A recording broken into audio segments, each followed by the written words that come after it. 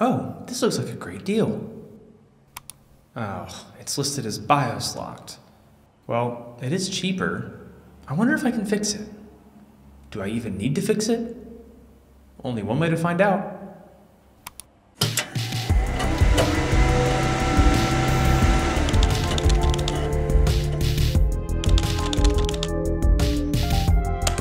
Fall is right around the corner, and with that comes busy schedules and less time to make healthy, tasty meals.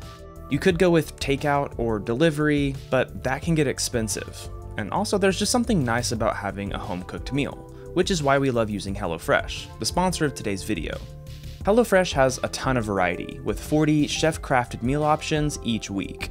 From family-friendly to fit and wholesome, you'll never run out of recipe ideas to try. I also love how convenient HelloFresh is. There's no meal planning or grocery shopping required. All your ingredients just pop up at your door, ready to go. The recipes are easy to follow, and my wife and I love getting to cook in the evenings together without the hassle of grocery shopping and trying to find new recipes. And it gives us more time to focus on what's important.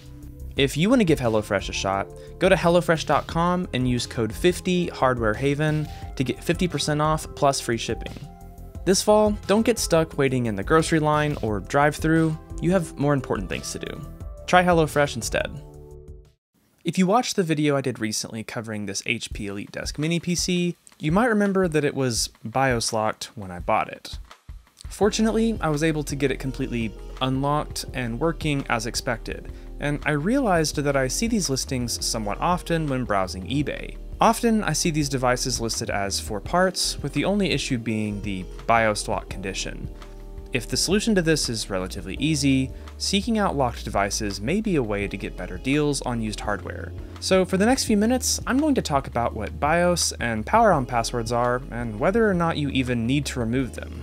Then I'll show you how I removed the BIOS password on this HP, as well as a few other potential solutions.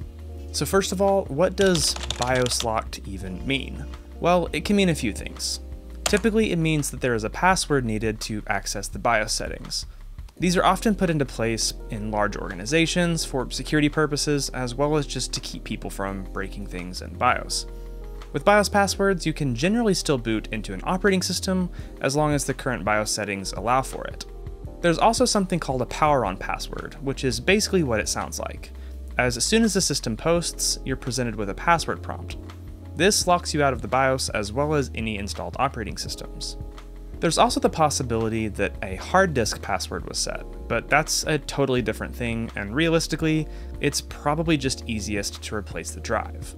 Most of the time, online retailers don't include drives anyway, so it's not really that big of an issue. Now, before getting into how to remove BIOS or power-on passwords, do you even need to?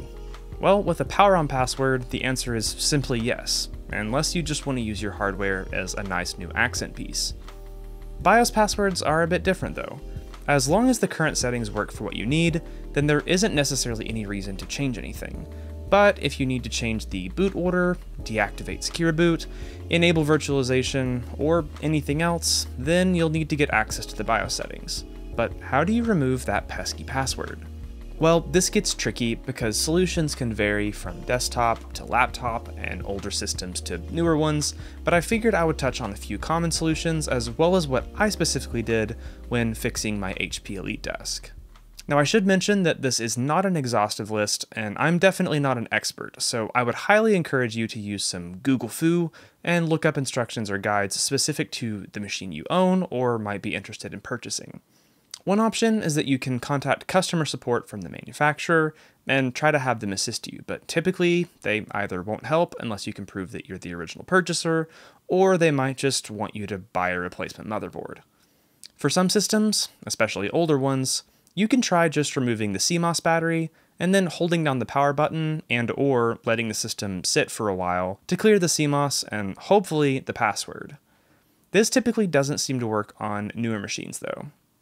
On desktops, there's often a jumper or switch labeled passwd or password or something along those lines that you can remove or move to a different position to clear the password. Usually you need to either power the system on or reset the CMOS while the jumper is repositioned for the reset to take effect. If you're trying to work on a laptop, There probably isn't a physical jumper, but many will give a code after failing to type in the correct password multiple times. This code is often just a checksum, hash, or some other key that can be used to generate either a recovery code or even the original password. Now, I don't own a laptop that isn't a MacBook, so honestly, I don't have that much experience and I haven't really had a chance to mess around with this much, but I'll post some links in the description for some more info. Fortunately for me, I was able to fix the HP Mini PC using the password jumper.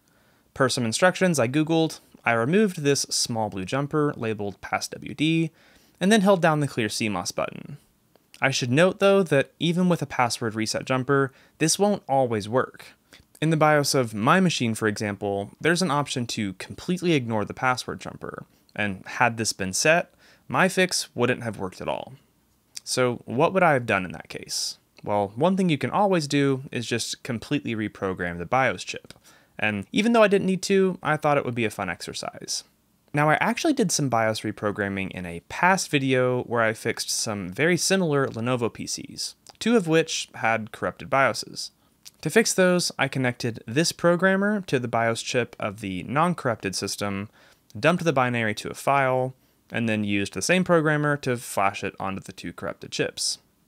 Something similar to that could be done in my case to fix the password issue, but only if I already had a BIOS that wasn't locked. Realistically, when it comes to BIOS flashing, the flashing part isn't that hard. The real hard part is obtaining the right binary to flash.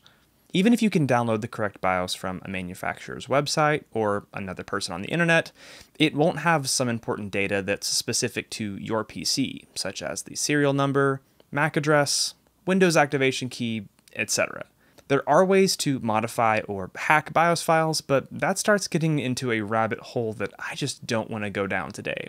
So instead, I just wanted to confirm that I could remove a power-on password by flashing a new BIOS. In typical Hardware Haven fashion, though, what I thought was going to take a single afternoon turned into a nearly month-long endeavor.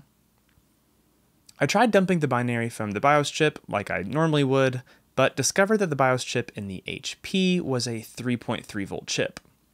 The programmer I have, the CH341A, has a notorious flaw where the data pins aren't at 3.3 volts, but are instead lifted to 5 volts, which isn't good, obviously.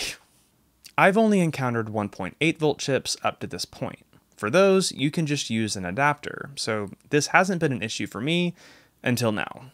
There is a mod you can perform to bring the pins back down to 3.3 volts, but while attempting it, I accidentally ripped a pin off of one of the ICs, so I decided to order a newer version of the CH341A, which has a voltage selector and properly handles 3.3 volts.